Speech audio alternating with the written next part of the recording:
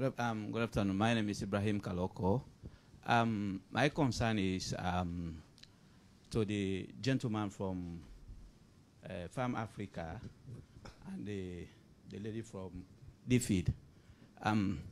As far as I know, most of the systems of agriculture, the gentleman from Farm Africa was kind of talking on. These are things that have been in existence for over the ages. And looking at what is happening in Africa, irrespective of all the efforts, all the energy that's been put in place with most NGOs, including Farm Africa, yet Africa has been characterized as the poorest and the most food insecure continent in the world. Based on these premises, it is very clear that whatever approaches we are using, these approaches are not workable. Some years back, a Catholic priest in Madagascar introduced a system of agriculture that is now called conservation agriculture. With conservation agriculture, it is a system of agriculture that is using less input with greater productivity. I want to know what are the stance of Farm Africa and DFID on conservation agriculture in terms of moving Africa from food insecurity, malnutrition, and poverty. Okay, thank you very much. I think we had a question over here. I'll just hand the mic out if anyone's got a question over here. Okay. Anybody else? Over here?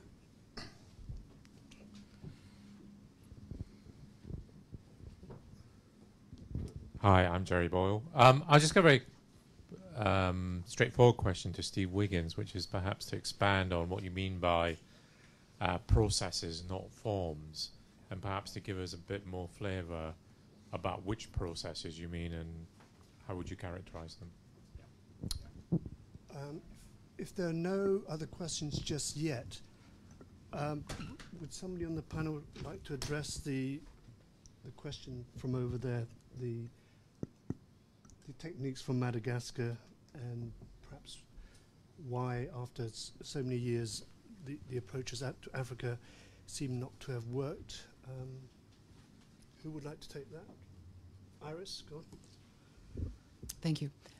Specifically on conservation agriculture, I would resist somehow agreeing with your statement that across Africa certain approaches haven't worked.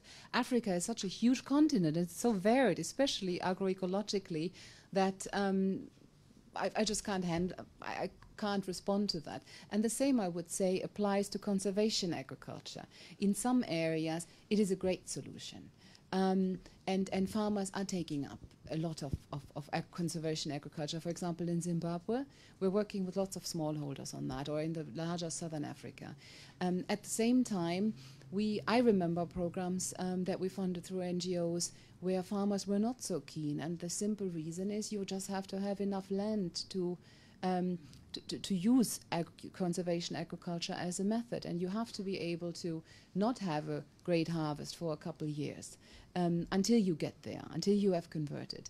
And in some areas where farmers have very little land and they need to farm them as much as possible, they just don't think that's the way for them to go. In other areas, for example, Southern Africa, where you have more land, there is the adoption rate is a lot higher, but we agree. This is something that where the local conditions are enabling, and farmers would easily adopt it and keep it going and not drop it after 2, 3, 4 years. This is certainly a solution. I think George and Josephine want to jump in there just very quickly so we can get some more questions in. Thank you. Speaking for Farm Africa about conservation agriculture, we're neither for nor against it. I think it's really horses for courses. And in some places where access to purchased inputs is very unreliable or low, I would say we do work with our farmers to practice what you might call some kind of variant of conservation agriculture, which is based on the principles of low purchased inputs. I'd be interested to know exactly what the Madagascan version of conservation agriculture is, because sometimes it can involve quite a high input of of pesticides. Sorry, not pesticides, herbicides, because you've got no tillage techniques. You may, the questioner may be thinking of a different kind of conservation agriculture, perhaps involving. It's SRI, System for Rice. Surely it's the system for rice intensification. Yeah. Catholic priest, Yeah. Madagascar. Yes. If it's just. That was what exactly happened. It was all part of conservation. Yeah, it's you see a lot of it in Asia as well, and we don't do much work in rice. But I would just say that we're neither for nor against it.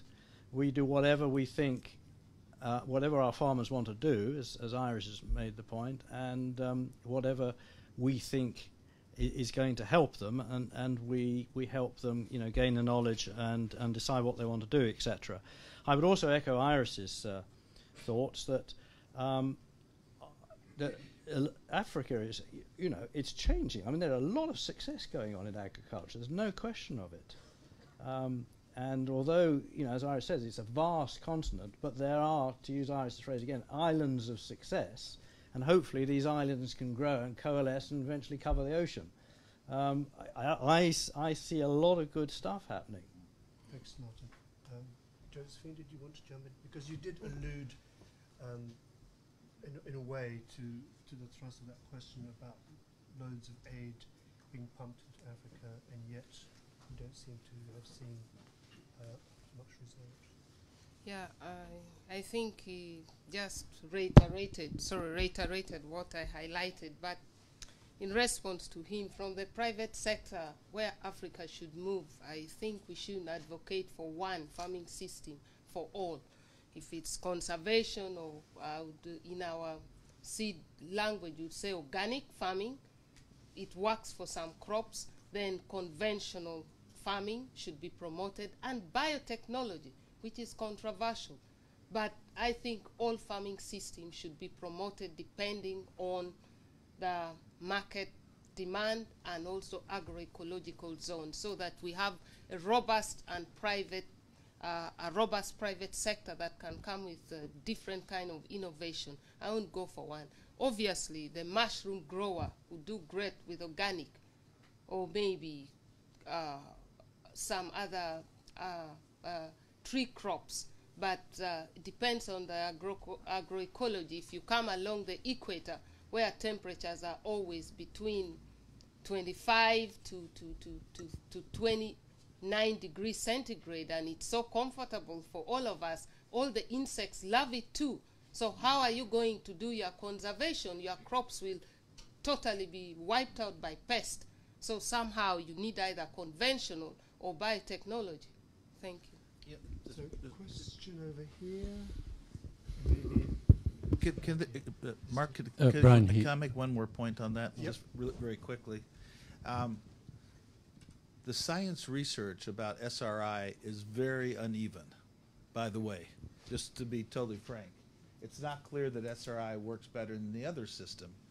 And it's a huge debate in the literature to the point where it's divided in essentially to two camps, which is 99.1% that it doesn't work and 0.9% that it does work. And I'm curious, as Josephine was saying, it's not one system. Evergreen agriculture puts enough nitrogen to triple the yield of maize anywhere in Africa in 3 years with no other inputs. And it turns out Fiderbia does not compete during the rainy season. It drops its leaves. And in the dry season, it puts its leaves on. So the idea that we're going to have one solution, and then we ought to look at the soil library at ICRAF, which has 250,000 acquisitions from across Africa that have been ground truth. So if you have an agricultural system, you ought to understand your soil as well as possible. And very soon, all those analyses will be able to be done by satellite. They've cracked the system finally. And you'll be able to say, I have this area, it's only good to 10 meters square, but I have this area, can you give me any information? And that could all be done from telephony. You won't even have to have direct access. So the advent of agriculture that's from the first industrial world to the third industrial world is happening very quick. But I am concerned, and I'm happy to see that Josephine mentioned it, every aspect of agriculture must be considered. You can't have a single model that you hold on to and raise the flag for constantly. Everything has a place in the system. Thanks. Two questions over here. Yes, thank you. Brian Heap, Cambridge. Biosciences for Farming in Africa, B4FA, which you may have seen our website and our weekly output from that. I have a question about communication and a question about duplication. The communication has to do with this question of the role of extension agents in African countries. We work in 2 West African and 2 East African countries, and it's become increasingly clear the weaknesses that exist in the government systems and the growing strengths that seem to be appearing in the private sector. And we've been interested particularly that over the last few months we've had 160 journalists who are now media fellows with us for the next 6 months. And a high proportion of these people are farmers as well as journalists, and they form an extraordinary linkage between the farmers and the source of knowledge, the universities and the institutes and so on. And so I think it's fascinating to see how there are new methods developing, and particularly if this could be extended to the training of women so that they're not advised by male extension agents. That would be a huge step in the right direction, I suspect.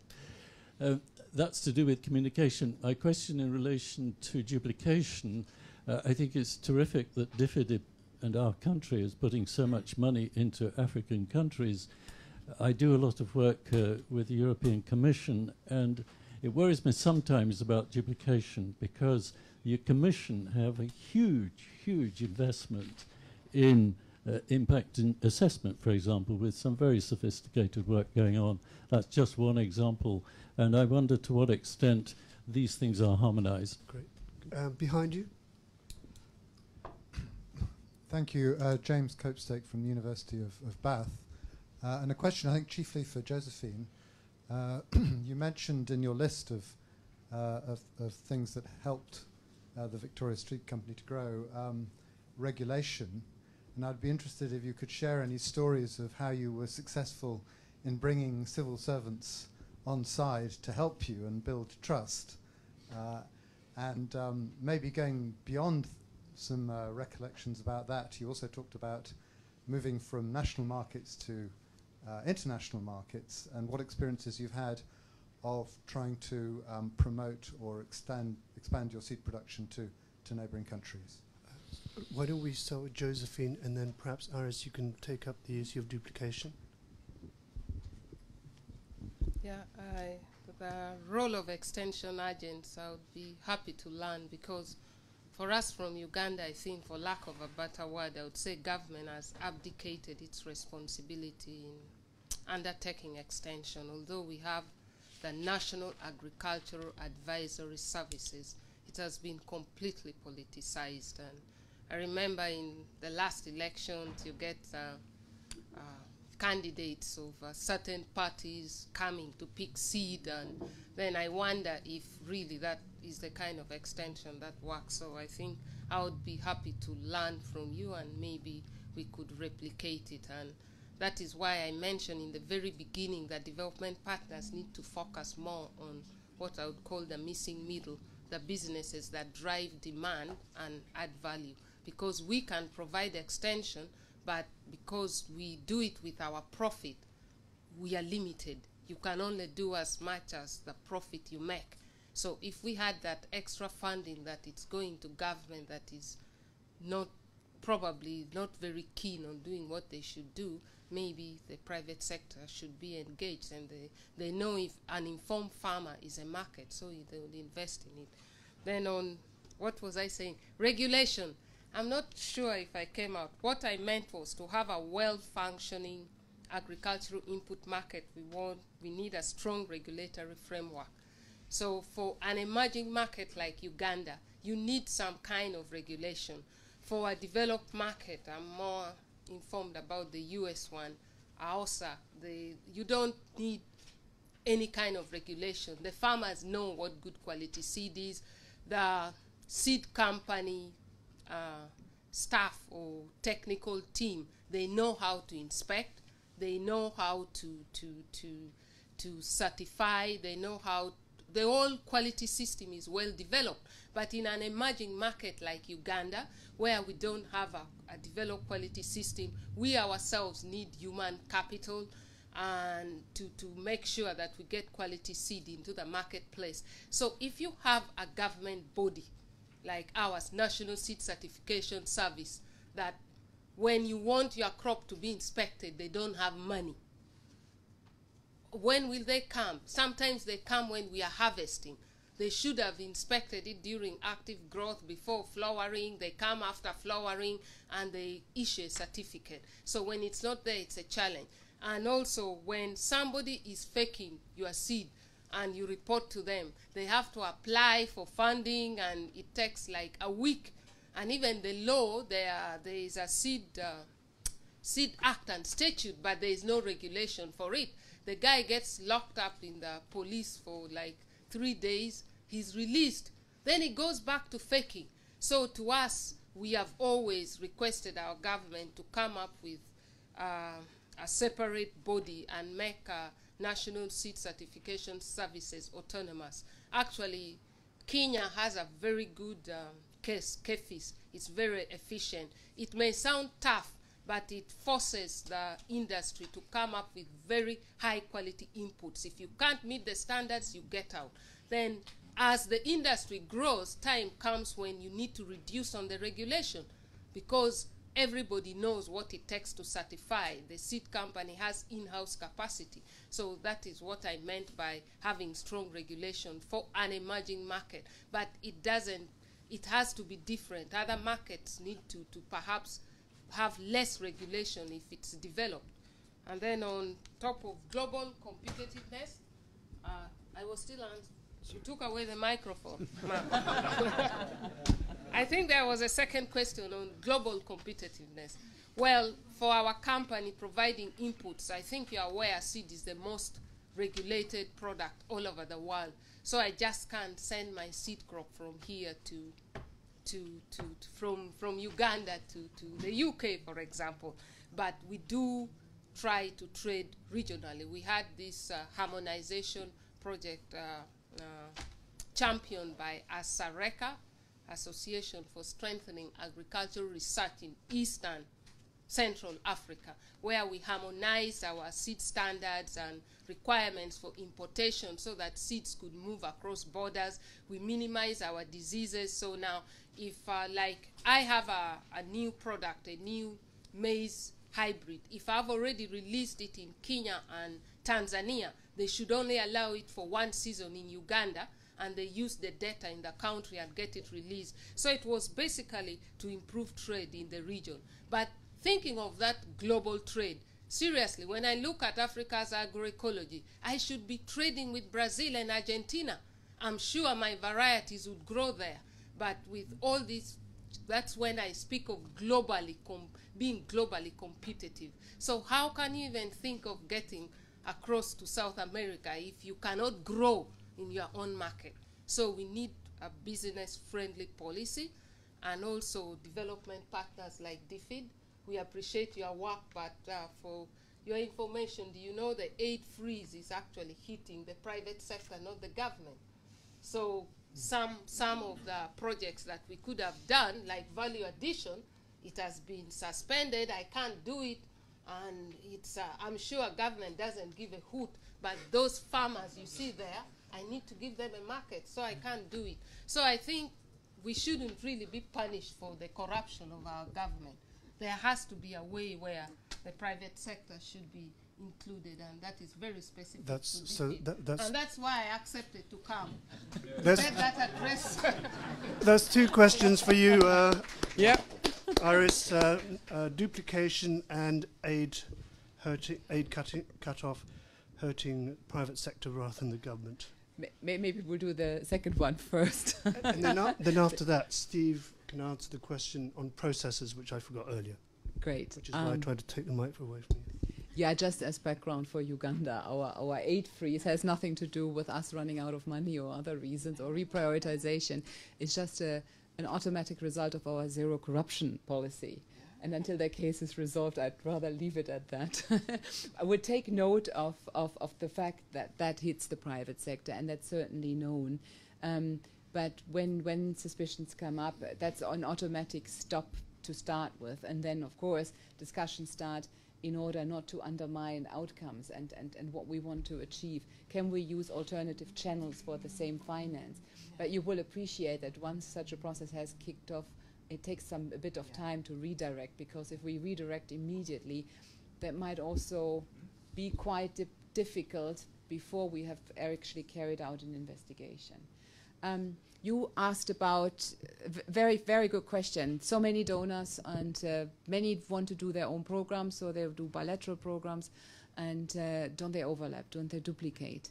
I'm always impressed, and I've worked for a donor for only 2.5 years before I worked for a large NGO, and I was an NGO representative in a donor group. I've always thought they must overlap, and they're doing the whole thing many times. But at national level, there are usually even sectoral donor groups, and they know really well what everybody's doing. And very often from that, they come together and then say, why don't the three of us get together and launch a program because we have joint interests or we are working in this region. So that's good. There are also global donor. We have the global donor platform on agriculture and rural development. We have donor groups that rotate. We have regional donor groups, especially also at the EU level, and I just happen to be the DFID member in the EU group of heads in agriculture and rural development. So at that level, we exchange a lot of information as well. And as DFID specifically, we work very closely with the EU, not just to influence what they do and how they do things, but also to see that our work is synergetic and complementary and doesn't overlap.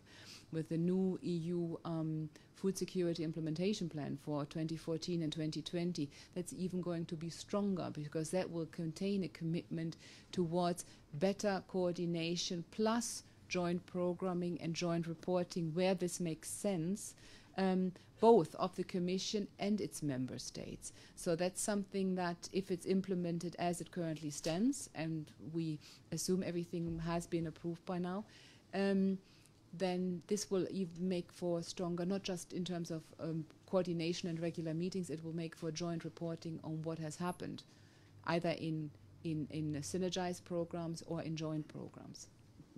Thank you. Steve, do you want to address the question of processes? Sure. Jerry Boyle asked the question, tell us a little bit more about these processes which you've got up there as your prime lesson. Yeah, these are learning processes. We're talking about facilitation of processes which are those of trial and error, where things go through phases. Now, you can use generic terms like that, but one of the case studies in here is potato growers in Kabale district in southwest Uganda.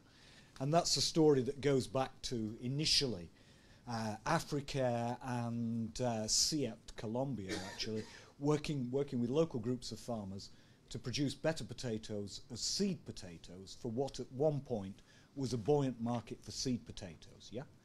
But then the seed potato market gets saturated. So the next thing is the opportunity, which apparently arose more by serendipity than planning, to link up those farmers to Nando's restaurants in Kampala, which at the time were thinking of all things, importing frozen chips, yeah? So you then get the system linked up to Nando's, but Nando's then says, we need a particular kind of potato, a size of potato. So then you're back to the agronomist saying, well, how do we make sure we get that? The answer is in fertilization. And Nando's says, we don't want one delivery a year, of course, we need regular deliveries every now and again. So then the farmers are drawing up production schedules, and they're getting into using swamplands and irrigation to try and grow potatoes in the off-season. There's a subsequent story about this where the relationship with Nando's starts to go downhill, and some of these elements get unraveled. But this is the nature of such thing. It's going through phases. Yeah, and drawing on different forms of activities to confront different challenges as they arise. It's 6 o'clock, so it's going to be time for nibbles and refreshments. But is there anyone with a burning question? Yes, I recognise you. You're going to come up with a provocative question, aren't you? I'm Anthony Ullman, an agricultural consultant. It's really a follow-up to the last discussion on processes and what Steve said. I thought you talked initially about contract farming a bit dismissively. I thought that it can only affect a small minority of growers. But if we're looking at ways of integrating small-scale producers into commercial supply chains, there needs to be some kind of agreement between the buyers and sellers. This Nando potato buying example is one. But I think that there is a need for a contract, formal or semi-formal, specifying the roles of each side, each party to the agreement, and ensuring that they stick to the rules. Because otherwise, there are so many examples of farmers being ripped off, or companies investing in expanded processing capacity and then not getting the raw materials. There can be the downside, of course, if farmers get locked into an unfair agreement. But that's where the facilitator that you talked of comes in, an NGO acting as a marriage broker between the buyers and the sellers. I think that it's a form which has more potential than you suggested in your talk.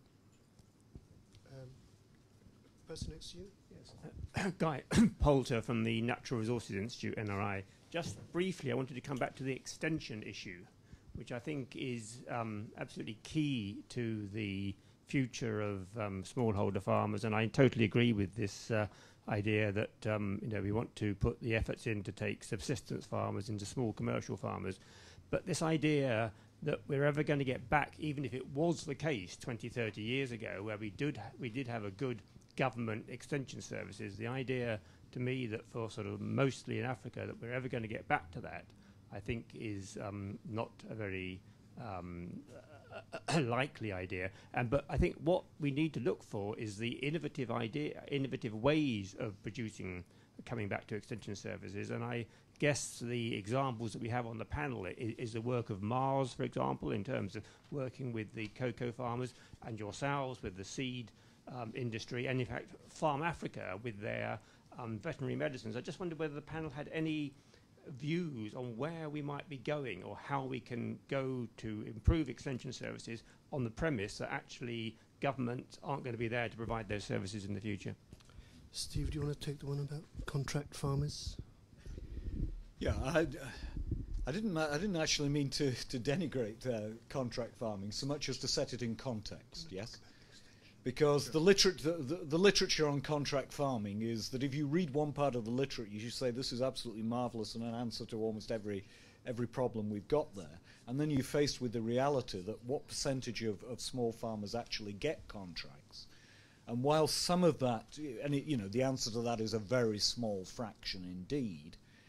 And then you say, well, some of that may be simply because somebody hasn't set up the contracts that would satisfy it. But in a lot of cases, you probably come to the conclusion contracting might not work, be the best answer here. So where contracting works, wonderful.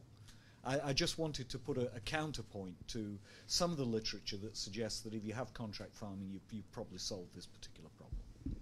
I'm going to give the word over to Howard and then Josephine on extension workers, and then I think we'll wrap up.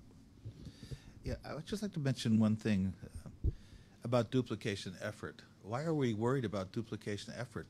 The need is so vast, and when you're trying to think through those problems, I welcome every single chocolate manufacturer in the world to join in with us and work like hell at everywhere in West Africa where cocoa is grown. Why? There's no problem with duplication effort. You may say the governments are duplicitous in their duplication of efforts, but that's a different story. Now, on extension agents, I think there's two facts. You cannot simply, and I understand the problem that Josephine talked about in Uganda, abandon most extension services. If we just throw our hands up and say it's going to go to private industry and people start to do it, it just won't work. In the case of Cote d'Ivoire, case of Ghana, the case of Nigeria, are they as good as you would want them to be? Probably not. But we have been training them, with them, on cacao. We flew some 40 of them to Indonesia to learn how we had cracked most of the problems that they're involved with, and they came back really quite enthusiastic, and it's working. The other thing that happens on a community level is training of entrepreneurs who want to be these people, who want to sell inputs, who want to sell tools, who want to sell budwood or seed from other sources. Those people we call cocoa doctors in Indonesia. They're just called CDCs or CVCs, meaning the village center, the cocoa village center. Someone is supported to start that with small loans, and then they become an expert, and they give the information to their community and the communities around. And if they aren't good, you can be sure, as Josephine and others have said, the farmers will reject them and seek other information. But to simply abandon the national services won't work, and you have to as well build regional capabilities beyond the end of the road where many rural farmers operate, and only motorcycles can get to, not big trucks and not Toyota Land Cruisers and things like that. So this mixture, public and private, must be robust for it to really succeed. Yeah, Howard, you have taken the words out of my mouth. I would just emphasize what he's saying, exactly that. It depends on the market. I think 85% of our farmers are on smallholders, less than 2 acres. And really, without a very strong private sector, it's very costly to go to all these little farmers. That is why government has a role. Until gradually they are all commercialized into their producer organization, marketing groups, then gradually most of that responsibility for extension should pass to the private sector. And they really need to focus on strengthening the private sector for that to be achieved. But I think Howard has summarized it well. We've overrun, so I'll just say a few last words. Thank you very much to the panelists for giving us such a wide and rich array of views. I think it's interesting that agriculture is such a prominent topic of discussion now, after being out of fashion for so long without much investment going on into it. And now we have, as Iris mentioned, the L'Aquila Accords. We have various international initiatives, Maputo Accord, where African governments are committed to putting 10% of GDP into agriculture. So perhaps agriculture's time has come again, and perhaps not too soon.